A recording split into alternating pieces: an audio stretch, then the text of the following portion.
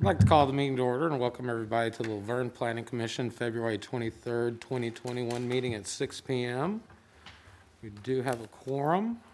First item of business is to approve the meeting minutes from January 26, 2021 regular meeting. Entertain a motion to approve or deny. Motion to accept as submitted. We have a motion to accept as submitted. Do we have a second? Second. We have a second. All in favor say aye. Aye. All opposed, motion passes. Our first item of business, site plan, Casa de Gloria Church, requested by CEC Inc., existing warehouse on 0.98 acres, property located at 491 Waldron Road, tax map 17, parcel 25.03, C2 Highway Service Zoning District, property owned by JBD Properties LLC. Mr. Logan. Thank you. And before we get started, I do want to make an announcement about the training. So the annual training will be on Saturday, March the 6th, and starts at 8 a.m., and that'll be in this room. Thank you, So sir. I just want to remind everybody of that. Thank you. This request is for site plan approval for the Casa de Gloria Church on Waldron Road. It's located at 491 Waldron Road. And currently, the property is zoned C2, and you can see here on the map several of the properties that line up on Waldron Road are zone C2.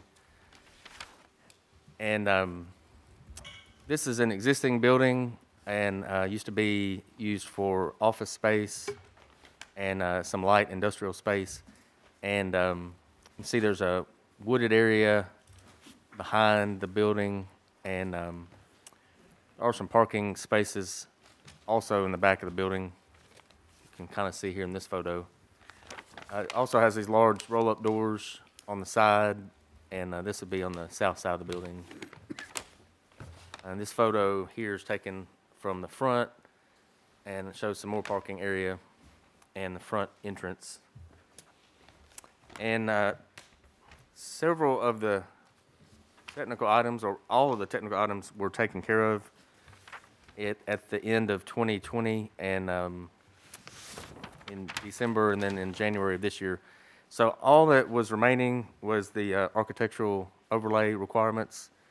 So if the buildings in Laverne that are in the overlay have to exhibit a higher level of architectural design, and so the Planning Commission had requested that the applicant increase the level of aesthetics on the exterior of the building. So over the past couple months, they've worked on that, and 2 weeks ago, they submitted the materials board, and it's here again tonight up at the podium.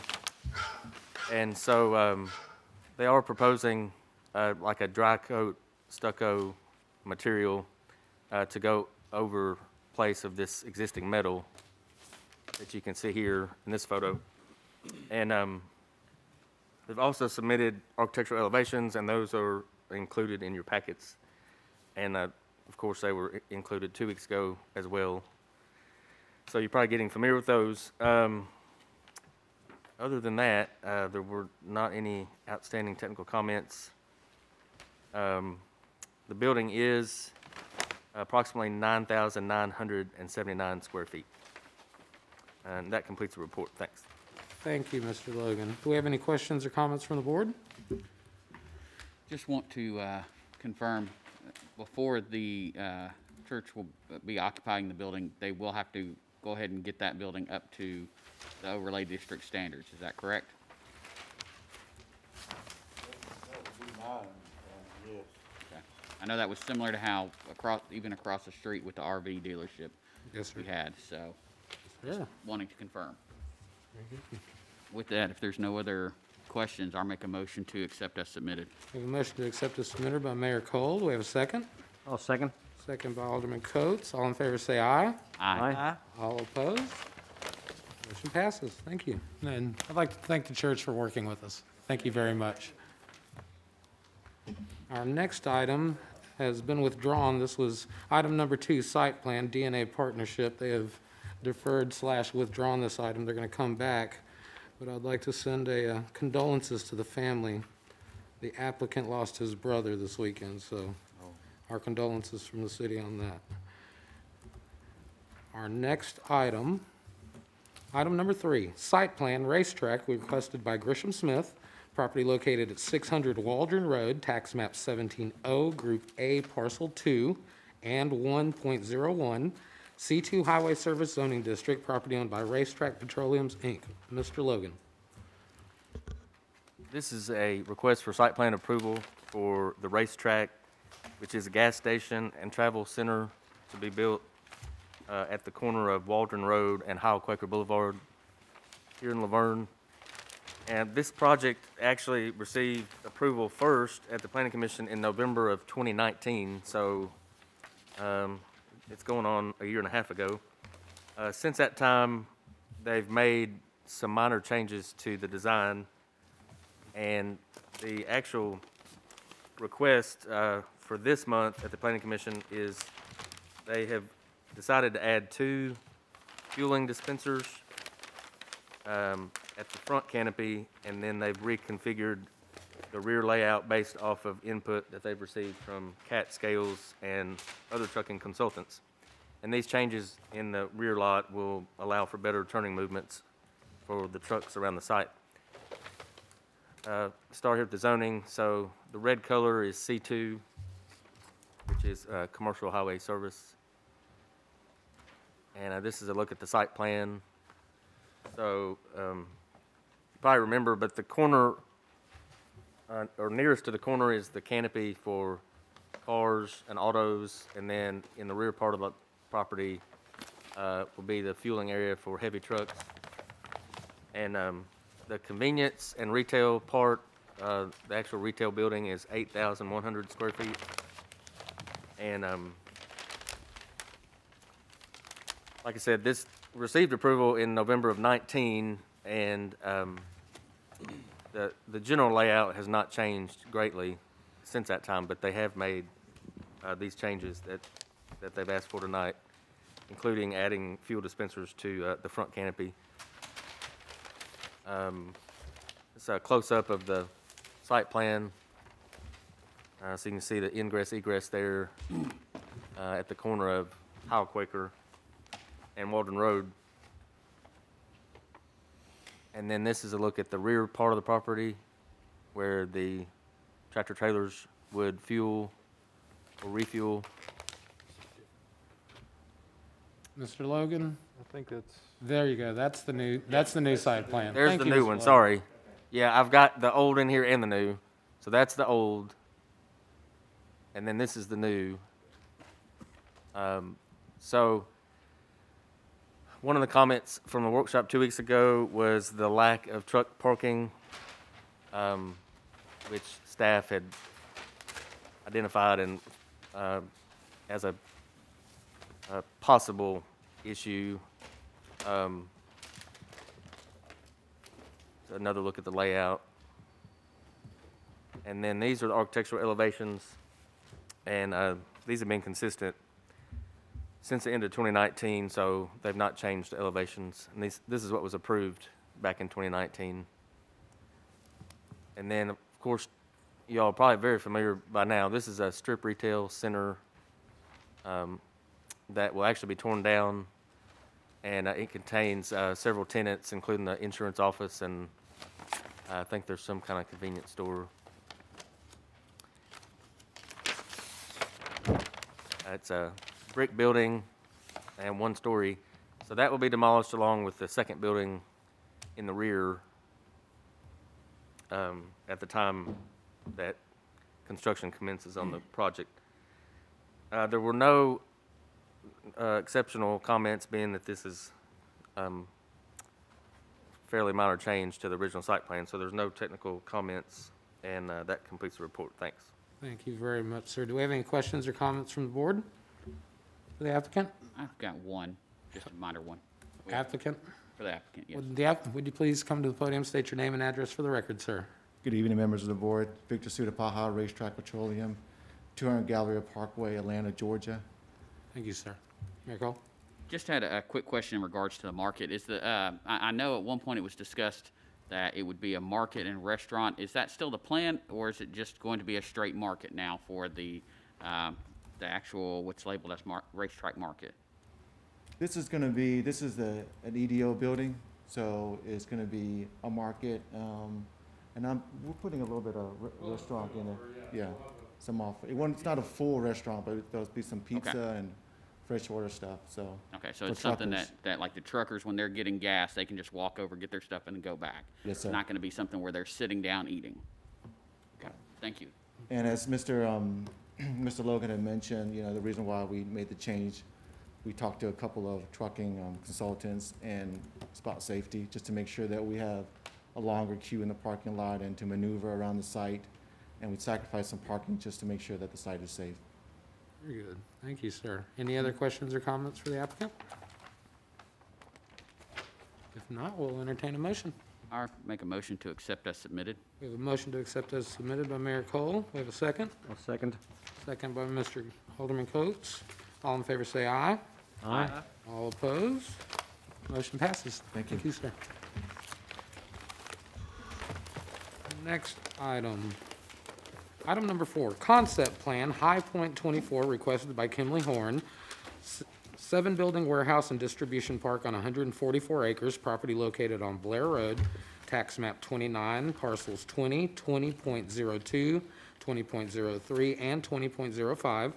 I-2 Heavy Industrial Zoning District, property owned by John M. Burns, Roy L. Waldron, City of Laverne, and Crown Castle GT Company, LLC. Mr. Logan. I believe this is now a deferral, Mr. Chairman. Yes, sir. That, we'll move on to item number 5. Mr. Chairman, I think the applicant's. Oh, please, thank you. Brendan Bowles with Kimley Horn and Associates, 214 Oceanside Drive. Just wanted to have the opportunity to address the board just for a quick minute, if I may. I also have some exhibits, if I could pass out. Please. Get these. I think, last time we had met, we had talked a lot about the access to the site, and just wanted to pass out a few things. I have to share with Bo. I don't know how many I have here. I want to get these. I will share with Mr. Rutledge. Yeah, might have enough for everybody. Yes, sir.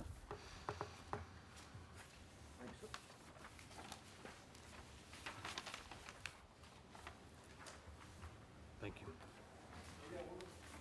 Thank you.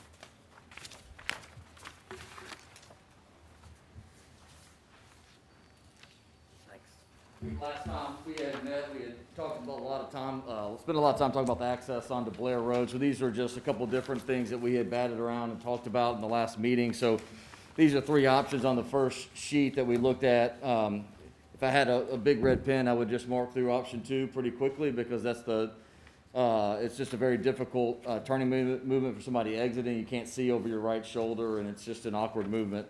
Option 3, I think, has some merit to it. Allows the trucks and traffic to come directly in. Off Blair Road, it is awkward for somebody traveling, I guess that's north on Blair, to make a left into the site if the far lane is the entry lane only. We could make the first driveway an in and out, like that, and that would help free that one up some. Ultimately, we did go with option 1, just that standard T intersection. Drivers are more accustomed to that type of intersection, and it made more sense to us and our traffic engineers. So the second page is really an improved option 1, which shows a 50-foot wide driveway at the entry, a 60-foot radius return coming into the property, and then a 25-foot radius return exiting, really to try and prohibit trucks from making that right-hand turn. But this does allow plenty of room for trucks to make the movement. We increased the right-hand decel lane coming into the park, made it wider, made it longer, made the taper longer, and we think this will really get the trucks out of the road and get back into the park, and while also limiting the trucks to be able to make that right turn. There were some discussions about a bridge possibly right there on Blair. I don't know if y'all went out to take a look at it. There is no bridge there. It's actually just 2 pipes, corrugated metal pipes there. We're willing to widen just that little portion of the road there, maybe about 4 feet or so on our side. certainly want a school bus and a passenger car to be able to pass there, and we'll extend those culverts on our side of the road. But what we don't want to do is continue to widen the road on Blair to make it attractive for trucks to make that turn and go. We don't want trucks going down Blair.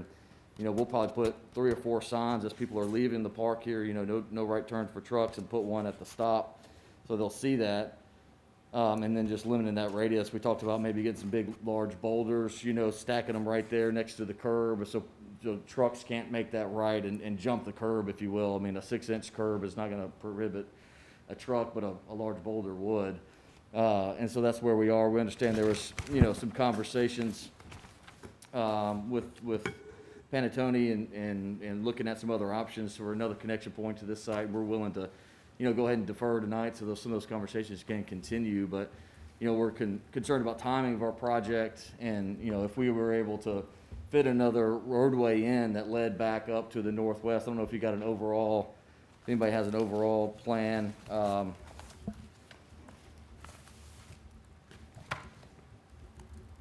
Just to look at, I have, let's see here. I've got it. Let's see here. That was it. You went, when you hit the zoning. Do you want to just see yours? That's fine right there. So some of the conversations about having basically a frontage road along I-24 that gets back up into Laverne. What's the name of that other road, Jeff? Carter Place, where there's some industrial park or development now. One, we don't control the right of way to do that, but if you imagine squeaking or putting a 60-foot road or right of way in between what is building 700 and the Interstate 700 is the furthest one at the top of the page, and that building would have to push back further into the hill and get closer to the water tank and more excavation, more blasting closer to the tank that we're not really comfortable, doing. But just logistically and physically, how you would make that connection, I guess, is our concern. But we're certainly willing to defer and have those conversations continue. Very good. So we're going to bring it back to workshop. We're going to talk about it a little more. Thank you for looking at this a little closer for us. I do appreciate that Chairman, I'd like to myself. come in a little bit just while they're here. I'd spoken to the applicant, and obviously at the workshop I could see this board was not happy with the access onto Blair Road. So I was just open up for ideas of there are potentially some funding from the state that's possible for capital expenditures, how many jobs are going to be placed, the location and the history of the applicant. So the state has listened a little bit, and they're a little intrigued, and I think between the city and the applicant, if we can work together on this, we may come up with a different solution that fits everybody's ideas. Yeah. Very good. Please, Mayor Cole. And just to piggyback off that, Alderman Coates has got some great ideas. I think trying to get that tractor-trailer traffic off of Blair would be ideal for the surrounding communities, because we already see, we love Panattoni. We love all the businesses they brought in, but we've seen where even in the residential areas, those tractor-trailers will drift down into some of just a 2-lane road that's not really meant for tractor-trailers, and they get stuck. I think right now we're looking at 3 to 4 every week in over by September in Cherokee and Mason. And it's just trying to find something that works best for the whole community. And so I want to thank the company and the engineer for working with us on giving us a little bit of time to work on finding a better solution. Excellent. Acknowledged. I guess just, I'm not sure if we need to come back to another workshop, or we would come back to the planning commission meeting. So deferral, you'll come back to workshop, and we'll discuss it again like we did 2 weeks ago, Okay. and then hopefully get everything ironed out, so to say. That sounds good, and I believe, I think we'll just defer the next item as well. Okay, then go ahead and defer it as well. Then we will see you at workshop.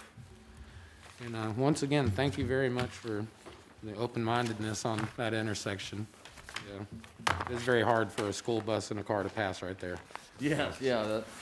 We want it to be, a good situation for everybody, including, the people who may work here that live here in Laverne, that would come in on Blair and turn in to go to the park to work every day. And we want that to be a safe and welcoming, drive.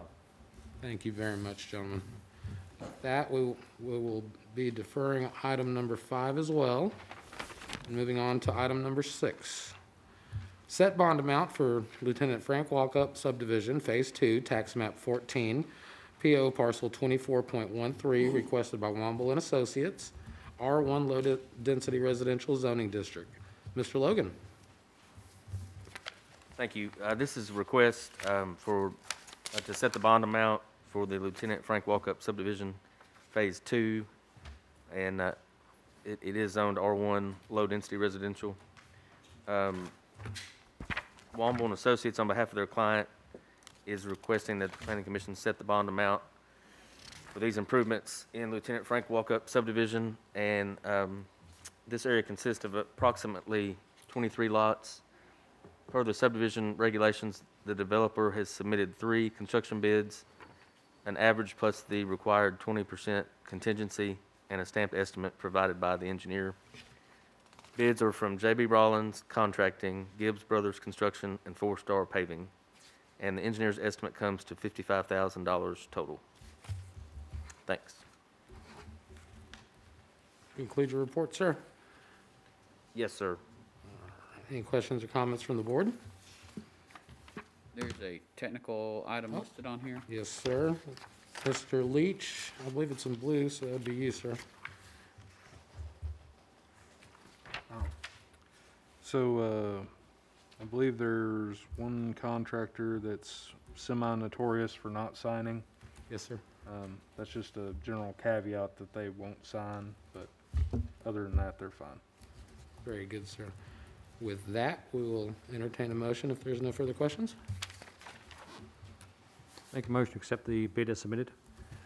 I have a motion to accept the fee as submitted by Alderman Coates. We have a second? Our second. We have a second by Mayor Cole. All in favor say aye. Aye. All opposed? Motion passes. And our final item is item number 7, bonds and letters of credit. Mr. Leach. Mr. Chairman, Planning Commissioners, you will notice that it has changed quite a bit. We've cleaned up several. Lakewoods, of course, has went into maintenance bonds since we were finally able to get the check back to Mr. Shriebman. You will see that Carruthers Crossing Phase 1 has submitted their bond to the city. So we've signed off on that, and they're going to be able to start pulling permits on that soon. Will, of course, some of the numbers aren't exactly right because our road impact fees have changed, and the lot number total didn't update apparently when I updated this, but we'll note there's not a ton of lots out there right now. So just one of those general commentary type things. But other than that, we're rolling right along. Very good. Thank you much. Any questions or comments from the board? All right. Thank you, everyone. Meeting adjourned.